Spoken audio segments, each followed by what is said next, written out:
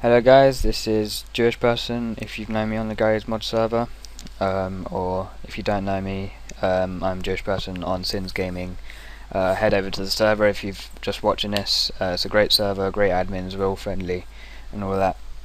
Okay, this is to teach you how to use SVN files on Gmod and how to download TDM cars. That will be the example used. First, you want to do is you want to download Tortoise SVN. Download will be in the description. Download 64-bit or 32-bit depending on what your computer can handle. And then once that's downloaded, you run through the wizard. You want to go over to this link in the description and just copy the address bar, just this top bit here. And then you want to go over to your program files, like so. Mine's in 86, and find your Steam folder.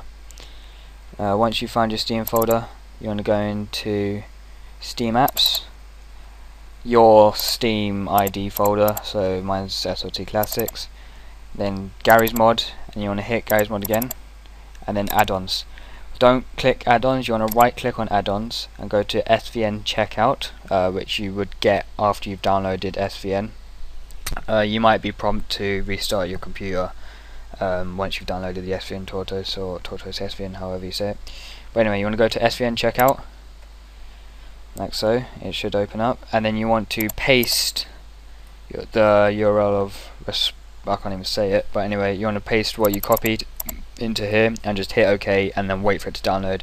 Once that's done, start up your Gary's Mod and it should all be fine. If you've already got Gary's Mod open, just close it and open it again once it's done downloading.